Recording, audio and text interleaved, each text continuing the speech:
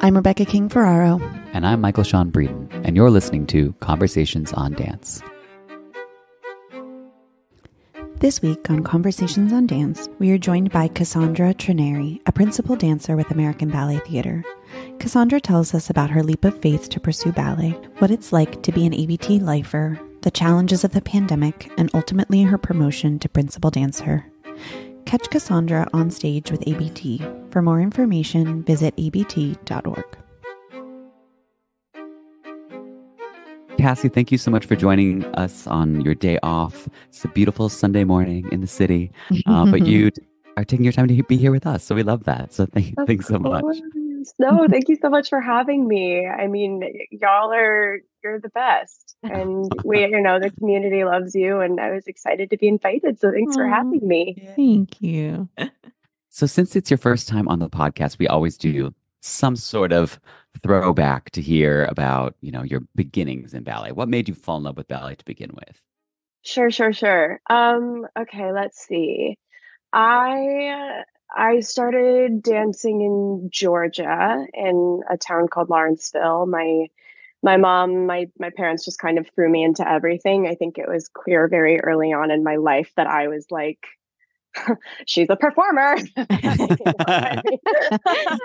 So I did like all sorts of things. I was just like, I rode horses and I did, gymnastics for a hot second. I was like doing sports and like taekwondo, la la la. But throughout my youth, dance and ballet is just kind of the thing that stuck and that I fell in love with. And I think, the music, the community, I was wanting to take on as many dance styles as possible. And ballet kind of really became the focus around my first summer intensive. And it was an American Ballet Theatre summer intensive. I didn't want to be far from home. We auditioned I only auditioned for two, and it was the SAB summer intensive and it was the ABT Alabama summer intensive. And I was devastated. I did not get into the SAB summer intensive. I remember it was my first year on point and they had us like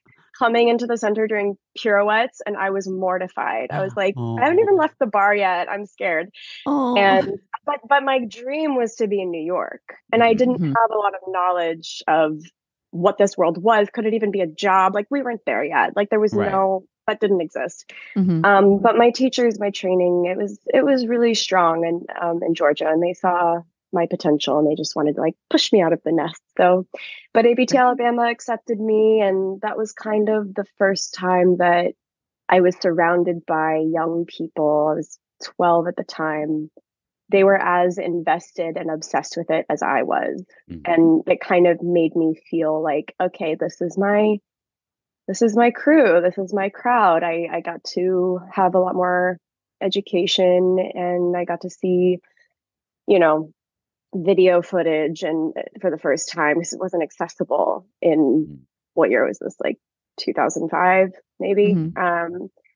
But yeah, from there, I think those 3 weeks really transformed me and sort of showed that I had potential to go all the way with this. And that was really special. And there was just kind of that shift, It's just so wild to think. So I look at these 12-year-olds now and I'm like, how on earth do you know anything about anything? Like, why did my parents trust me when I was like, so this is what I'm going to do now? And they're like, yeah. Okay. It's so wild. Like, we're so weird. Like, I'm sure y'all had this experience. It's like, what on earth? I know.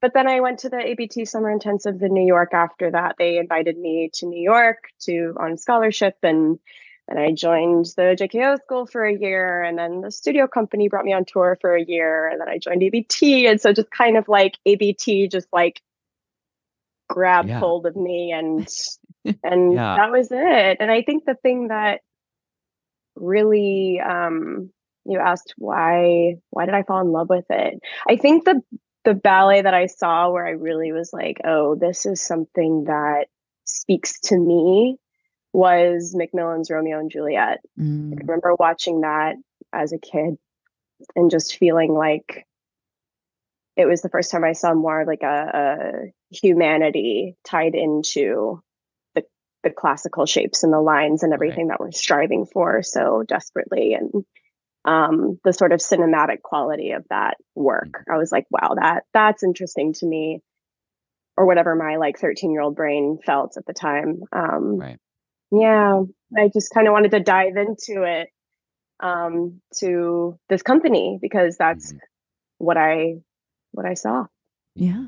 It's interesting. At your across the plaza peers, New York City Ballet, like all those principals have been through SA, most of them have been through SAB and been like, it's just very normal for you to be there your whole life. But your trajectory is pretty unusual. There are maybe a couple of you that, did those summer programs from 12 and then went to JKO school. And but what's that, I guess, been like being like, I'm an ABT lifer, if you will, like you're a do or die. You've been through I it every step of the way. know. I guess it's like it's a combo platter. I'm so grateful that, this organization and whoever might have been running the different facets of it just saw potential in me. And like, they're not all of them are around anymore so much. Like, um, Nancy Raffa was the president of or whatever the title might be, of the summer intensives at the time. And she saw me in Alabama, and she was the one, now she's a director of rep at ABT. She like saw Mhm. me and she was like, this girl needs to be in New York. And then Franco DeVita, who was the school's director at the time, saw me in the summer intensives, and he was like, we need you in the school. So it was just, I had these little champions, and I'm grateful for that. Mm. That has always been extremely meaningful to me. And then, the directors of rep at ABT who needed a girl my height, and I was in the right place at the right time in the school. Yeah. So I think it's almost felt just like this intense journey that I was just kind of like, I'm just like along for the ride. I mean, I've always been working so hard and kind of just focused on being the best I can be. And then the stars kind of aligned in a lot of ways. I think timing was it was so important in that. But your question, sorry, I get all like, but No. your question was, what's it like to be an ABT lifer? I mean, it feels incredible to have gotten to this level. Like, I can still so clearly, especially coming out of COVID, there's a lot of gratitude kind of reflecting on that 12-year-old and thinking like, my God, like you got to exactly where you'd hoped you would. And that's Yeah. so exciting. And yet I think, I mean, this is an odd story, but I was also promoted when ABT wasn't working. It was the middle of the pandemic, and I I had was gonna even ask. I'd hung up my point shoes. I was like, I'm a contemporary dancer now. Like, I was like, I don't know if I'm going back. And there was like a freedom in sort of being okay with that. We just didn't know what the future held, didn't know if our job was going to even exist anymore. And so now I feel like I'm kind of just beginning in a lot of Mhm. ways. And being in New York has also, I'm grateful to ABT for being in New York, because it's allowed me to collaborate with so many fantastic artists along the way. And it's a city that, if you're looking for it, can really just breed a lot of artistic growth. Mhm. Yeah. Um, and I don't know, I'm excited to see what happens now. Like, Mhm. Yeah. I don't know where that is or what that looks like, but the journey so far has been all over the place. But I'm grateful to be here. It is crazy though to think back on all of it, because like I yeah, and it's like ABT, I've grown up in this company and in this organization. Yeah. Yeah. What's maybe, you were basically saying like the two keys to your success are timing and of course your own hard work. That piece, if we didn't have that piece, it would be worth nothing. But Right. maybe you could take us to an example of like what some of your first good timing was. Was there an opportunity that you had due to certain circumstances or whatnot? Like what were some of your first things you got once you had Yeah. been accepted into the main company?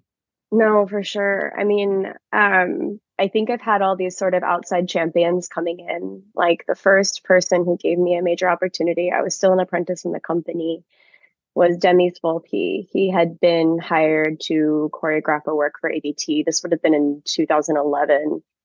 and he gave me a principal role in the ballet. I was second Wow. cast. And I was so like just head down and focused that I don't think I even realized what an extraordinary opportunity it really was. I was just like working. And I think, people saw me very early on in a featured role like that as someone who is a curious dancer, someone who, I love taking on different movement vocabularies. Like I'm always kind of stretching myself as much as possible in that way. And I'd come out of a studio that offered all of that, right? So that was really special as well. So being open to contemporary movement and having a background in dancing contemporary rep, it was like, as a student, it was I think it just kind of showcased what I was capable of very early on. And Rotmansky was around at that time, and he saw me and was a huge champion of my past 10 years in this company. I'm so grateful to him. So like it wasn't long after that he started sort of grabbing hold of me. He had me premiere his what's her name, Princess Florine, in his brand new Sleeping Beauty, as a brand new soloist. So I think, but that Demi's Volti opportunity was like major. And also Daniel Simkin, like he was always sort of like getting groups together and always included me in those groups and was a champion of mine as well. So yeah. I don't know. I'm just kind of like, whoever wants me, I'm around. Did you take very easily, would you say, to some of these opportunities, or was it really nerve-wracking for you, especially like when you're talking about as an apprentice learning a principal role? What did that feel like for you? Did that feel very organic? I think, oh God, that's such a good question. It was so long ago now, but I think what I appreciated, what I remember feeling was that because it was sort of an abstract work and a contemporary like rep piece, that everybody was in the room together as equals and nobody made me feel differently. And I appreciated that a lot. Right. And it felt very much like, I was in the studio making a dance. Like I had just come out of school having that experience. So in a way, it did feel organic. And when I'm on stage, I don't even like think about anything. I mean, other than like, right. It's like I just go blank. Yep. The moments before, I am like, oh my God. I mean, it's gotten worse as I've gotten older, I have to say. I think younger, I was less afraid. I think if You just I'm didn't really know being to be honest, scared, right? literally, Yeah. exactly. And it's like, I think now the challenge is finding that again, right? It's like at that time, it was like there was definitely I had a fearlessness, I think, and I was also so well guided, like to have something created on you, with you, for you. There's a sense that like you can't really go wrong necessarily, and especially as like a young person, you're just like, I was just so thrilled to be there that I think that joy kind of translated into confidence somehow. And like when I'm on stage, I just I love it so much. And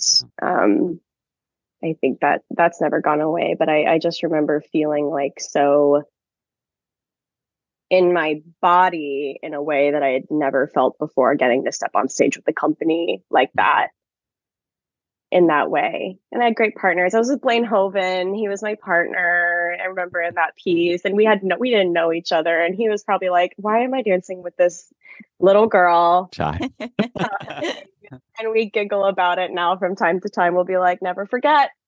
A bond forever. Yeah. Yeah. Something I think about at ABT that I find kind of fascinating is that your bread and butters are these full lengths where the leap from the step down from Aurora is Princess Florine. But that's like you get a pas de deux, cute little pas de deux, and then you do your little variation, and then you're done.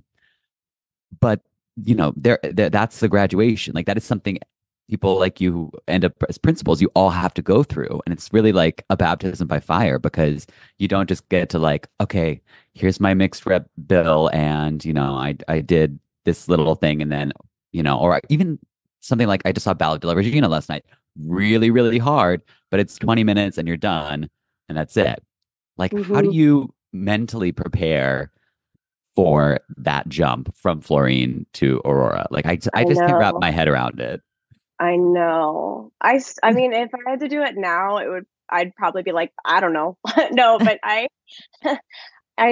think it's so true. I think what's special about having those little, like, the diverts in all of these ballets is it does give you an opportunity to sort of share like what makes you special as an artist. Like, how can you create a narrative where perhaps there isn't one? Is that how you cling to it? Or is it that you are just looking forward to showcasing this part of your technique that is like you've got in the bag? Or so I think it's just kind of like little like stepping stones to getting to that place, as you mentioned, Michael. But I mean, when it came to Sleeping Beauty, I think it was that we had built that entire ballet like from scratch with Ratmansky, and he was quite literally just like holding our hands and feet throughout the entire thing. That by the time I got the opportunity to dance Aurora, which was a year after it had been created, I felt like I had a handle on this whole ballet from every single angle, in a way, because he just emphasizes the importance of storytelling, no matter who you are in the ballet. Right. And I think that that's very special. And so at that point, like, I had done Diamond Fairy, Garland Waltz, the Mazurka or the Polonaise or whatever, and like the courtiers and the this one, the Canary Fairy. The Canary Fairy. Yeah. I'm like, what's fingers. Like these guys. And and then of course like Florine and learned the cat. Like, I'd learned all these things, but to prepare for it, like, he was with me every step of the way. I mean, I'll never forget, this is a really sweet story, but we had finished the run of Sleeping Beauty in California when it had opened. And I was like carrying my theater case into the elevator, and he was getting out of the elevator. And I had done every single role in the ballet, from like the core roles to like the, Princess Florine, like in a week, like 3 things every single night. And he looked at me and he was like, said some really sweet things. And then right as the elevator doors were closing, he was like, "You should do Aurora." And I was like, and it was just like, ding, ding. And I remember just like beaming. I was like, what on earth? Like, oh my gosh. I was like, did I just imagine that? And like, lo and behold, like the following year, I was cast to dance it. And he taught me. He and Irina Kopakova would sit at the front of the room, and they just like morphed me into this character, and each act feeling like a completely different, woman. So it was, I think, and not every ballet, I would have to say, like, I've done other full lengths and have never quite felt as comfortable. Yeah. Because he just gives you every single thought, every intention. We'll have conversations about each of those beats. And that is what sort of makes the pas de deux, makes the variation. Like, everything has to have a thought behind it, and an action. So I felt so prepared. I felt so ready. And I knew that all I had to do was cling to those like beats Right. and thoughts. And it was almost so much information that I didn't have the time to be scared or in my head. Or I'm sure, I mean, this was a long time ago now, but I'm sure that those things existed too. But what I do remember is feeling totally sure of exactly what I needed to do in every single moment. And that felt so good. I mean, and I was 22. I'm sure there was also that the first time I did it, that feeling of like, I'm too young to be scared also. Because I think if I were to tackle that ballet now at 30, I probably would be a lot more afraid. Yeah. But I love that. I mean, it's making me think of experiences I've had where I got thrown into this ballet, You're the Rabbit, once, and oh yeah. I had one rehearsal for it, but my Janie Taylor was staging it, and we went through the whole thing. Like, I had something to think about for every second of the solo. So it's like you have this map, and you are guided by the map. You don't have to. You can tune out the demons, the bad voices, because you're just like, Yes. no, this. I have to think about this. There is no blank space for that. That's totally what it made me think of. When you have a good guide, when you have someone caring for you in that way, it can be so liberating. Actually, it makes all the difference. It makes all the difference, and I have carried that experience with me into everything I've done since. Because I mean, not everybody can give you that map. So how are you going to create it for yourself?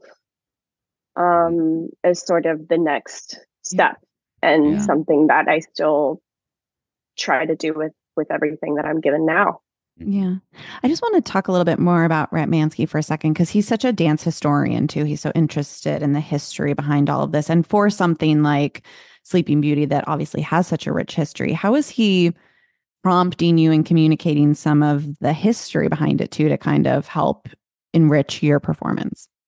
Yeah, it's funny. I can't think of an example of Aurora off the top of my head, other than the fact that we would come back to it a few more times, because we also performed in Act 3 independently as its own work at one point as well. And he would share the notations with me, videos, multiple videos of like Carla Fracci and others that were just so exquisite. And yet he would say, this is what I like about this video. It's her expression, it's her hands, it's her line. This is what I like about so-and-so's video. And he would send me that video. He'd be like, look at her footwork. This is what I like about it. So there was sort of just this ongoing, like, all these layers to sort of like incorporate. And he would have little stories. He would have so much knowledge. Like I'm just the worst with names and dates and times. So you'll have to excuse me. Worry. But so like everyone's like, oh, you know so much about ballet. I'm like, I know nothing. I know absolutely nothing. I don't. No, I'm kidding. No. But when it comes to like, there was the Cinderella in Act 3 of Sleeping Beauty. He was able to explain to us like, the reason that it's quite literally just these little runs around the stage is because the original ballerina had like the most beautiful feet, and he was obsessed with her ankles. And so that's why this is the step. So it's kind of cool to understand the context for which all of this was created as well, because I think it's so true in how we operate now. Like, I had the opportunity to, like, God rest, work with Lynn Seymour on Romeo and Juliet. And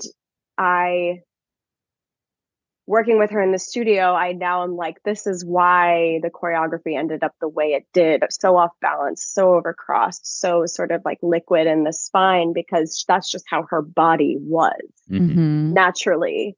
And it's really challenging to kind of replicate that. But yeah, so I just love that. And even now, like I have things made on me, and I'm curious, like, how will that translate on other bodies? It's fun. Yeah. Oh, yeah. I'm just thinking of that. Like, when I stage things, I always talk about the ballerinas it was made on. Maybe they don't understand, what the mind or character of this person is in real life, like that colors what the choreographer was doing. And I do think that's an Sure. important thing to know. Also, it's just think you saying like, oh, I don't know anything about ballet, but then you literally like you made it your own imperative to seek out Lynn Seymour. It's also like you said, you have the opportunity, but it was like that was because you made that happen and you Right. sought her out. And I think that that means you know a few things about ballet. I did. Thank you so much. Yeah. I mean, I think it is so important to go back to the source, right? Like to your point. And I think it's not to replicate, right? Like I think Right, that's like every exactly. dancer's worst nightmare too, is like it's how you present this information. Because if someone comes in and they say, well, so and so did it like this, and you have to replicate that, like, Ooh. like I want to Yeah. vomit. It's like Yeah. it's so stifling. So it's more about like having all of this information to then understand why the movement is the way it is, and then you can sort of create your version of that, right? With Right. what you're given aesthetically. Well, it's like And what Ratmansky was telling you. I like these feet. I like the hands here. Like, and that's helping you also moving forward to say, I see something and I like this and I can replicate that on my body, but I don't like this. That wouldn't look good on me. It kind of helps you continue that path of finding what's right for you and your body. exactly, Yeah. exactly. I love that. Touching so important. That's fun. That's fun to me. Yeah. Yeah. Can we hear the story about your promotion? Because I was looking that it was September 2020. I was thinking, I was like, I wonder how this went down. And I'm wondering too if you even thought that was something that could happen at that time. No, you're shaking your It head. was No. it was so crazy. I mean, I was actually talking to Skylar Brandt about this the other day, how Uh-huh. we were just like giggling because we were like, we I couldn't have predicted that. Like Mhm. when COVID ended or COVID began, I was preparing to make my Juliet debut, and I was a Hmm. soloist, and I was like, I hope to be a principal dancer one day, and I thought maybe after I get a couple more full lengths under my belt, maybe in like a few years that could happen. But then the whole world shut down. Everything changed. Yeah. Right. Everything changed. Mhm. Priorities changed. But to set the scene for you, I had just come out of working on a few projects. I was in Kotzbahn. I had just done a residency with Sonia Taya. We were preparing a work for the Guggenheim that was slated to happen the following year. And then I actually was invited by Lauren Post, who's the director of Collab Dance, to choreograph, which I was really excited about. And we ultimately ended up going to Kotspot and using our residency as an opportunity to create a dance film. So I was in the midst of sort of being my like barefoot in the grass in the woods, like moving and grooving and like working with some of my best friends. We had such an amazing time, and like especially coming out of a time where we hadn't seen each other in forever Right. and we were making it was really special. But in the process of making this film, Kotzbahn was also having the only like dance festival happening at that time, right? So there were other Right. artists kind of visiting the property and then leaving and visiting and then leaving. So it was this like constant um like revolving door of Right. brilliant artists like from all these different companies. It was such a special time to like get to connect with all these people. But so all of that to say, it was the end of a rehearsal day, or maybe we had even been filming that day, and we were at there's a gatehouse at the front of the property where there's a kitchen and there were outdoor picnic tables, and everybody who was there that weekend was gathered around this table, and we were like cooking meals together. And so we were all, and I got an email from um, Kevin McKenzie, who's the artistic director at the time. His assistant had reached out and said, Kevin's wondering if you're going to be at the meeting tomorrow morning. Like one of 1,000 Zoom meetings that we'd probably had that week. And I was Right. like, no, I am not going to be there. I was like, I was so fed up at that point. I mean, it was, we were just so frustrated by the fact that we didn't know what was going on. So I was like, I don't want to go to another Zoom meeting where I'm going to be told that we still don't know. Right. And so she says, okay, well, then he's going to give you a call now. And I'm looking at my phone. I'm like, it's 9:45 at night. Like, what is he about to tell me? And at this point, I would be so scared. Well, to give you a little bit more context, ABT had started devising a plan to do these bubbles. Right. These like artists. So like, I thought I had already said no to one. So I thought he was calling to convince me to do a bubble. Mm-hmm. And I'm like rolling my eyes and I like look at my friends and I'm like Isabella is there and like, Isadora and like some coworkers and dear friends. And I was like, I have to go take care of this guy's like eye roll. Like, so I walk into the kitchen and he gives me a call and he's like, hi, how's it going? I was like, oh, it's good. Like we're having a great time. I'm really excited about what we're making. La la la. Just kind of like waiting for the pitch. And he goes, well, I hear you're not coming to the meeting tomorrow. So I think now is the time to tell you that you're a principal dancer. And like my heart just like dropped into my stomach and I was just like overwhelmed with emotion. And I was like, what? I think I just kept repeating, are you serious? And it was mixed feelings because the first question was, of what company? Amazing. And the second was like, well, like what? I was just like, wow. But also, of course, like this was what I had dreamed of. And also a little angry that I was robbed of the way that it naturally happens. Totally. So there were so many conflicting emotions there. Sure. And I mentioned briefly too earlier that I hadn't put my point shoes on in 8 months. So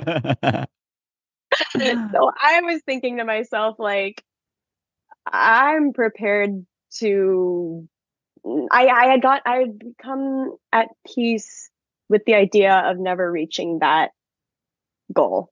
Mm-hmm. Right. And so to have it realized was so, I mean, I of course it was a dream come true and it felt so validating as well, because at that point I had done all of these full lengths and I had worked so hard and it was such a sad time. So it was welcome relief as well. Right. And I think I was surrounded by all of these special people who I hadn't connected with before. When I came out of that house, I just started like sobbing. I was like, whoa, it was like all this emotion from like such a challenging time period just kind of came out of me in that moment. And they all were like, are you okay? Like, what happened? I was like, I'm a principal dancer. And they were like, and like everybody was like surrounding me, and it was really so special. But crazy, so crazy and so unexpected. Yeah, because at least like when you're dancing, you kind of know like, okay, around this time is when people find out, when you're dancing, when you're like at the theater or, like, you kind of like know and you're like, maybe it could be. But like for something like that, like it's just, that's why I always am so curious about the COVID promotions, because they came out of nowhere, it feels a little bit. I know. And obviously you've done the work, of course, but like you just didn't know what could happen. Right. Like literally. And I think it's kind of hilarious too how I was just kind of it's just kind of a situation where I feel like the pattern in my life has been sort of the second I relax or let go of something that I've been holding so tight to, or like specifically in like career stuff. When I'm like, all right, you know what? I surrender. It's like, boom. I'm like, what? No, it's not how it's supposed to happen. So this is like a sweet example of that. And I think too, I was just like, all right, let's go. I don't know what it's going to look like, but I got to put those point shoes on tomorrow morning. Like, I was like, all right, time to do my relevés. But I think what I appreciated about that moment too, is I was in a place now where I got to sort of decide like, well, what do I want? Do I want this? And And that, I think, was a privileged place to be in, to sort of be in a place like mentally and even like physically in that moment, like kind of coming into my own as a person, separate from the identity as a dancer, to kind of be like, all right, yeah, I do want that. I do want that. And this is what I've worked so hard for. And I don't know what it's going to look like. And I don't know when we're going to be even physically together again. But it was exciting. Yeah. Of course. Well, I have to run to the ballet, but you do. That's right. What you're most looking forward to this Met season. Oh my gosh. Okay. I'm really excited to revisit Christopher Wheeldon's Like Water for Chocolate. That I had the best experience in, and I'm dancing with Armand Cornejo, and he's celebrating 25 years. Wow. So it's going to be major. Yeah, I'm thrilled about that one. And we are doing Wolfworks by Wayne McGregor, which is a huge shift for ABT, and I'm super excited about that too. We're actually learning that. Sorry, I was going to say, have you been working with Antoine? Yes. Antoine, oh my gosh, we love Antoine. Antoine, for those who don't know, Antoine, who has the last name I don't dare pronounce on this podcast, but he's the stager for Wayne McGregor, and I was staging a ballet in Hong Kong when he was there doing something as well. So he's just the absolute best. What a joy! Heaven. I'm jealous. No, he's so sweet. We're having a ball in the studio. Everybody's been so kind and knowledgeable and patient with us, and we're all like really, really stoked. So it's gonna be a good season. Thank you. Wonderful. Well, we need to have you back on. There's so much that we did not even begin to touch, but I know, we'll do Cassie part 2 for sure. I'd love that. Y'all are the best, because I actually wanted to ask questions about y'all and Miami City Ballet, and like I actually had a list of questions myself, but okay, next time. We'll do it next time. All right. Thanks so much, Cassie. Thank you so much. Conversations on Dance is part of the ACAST Creator Network. For more information, visit conversationsondancepod.com.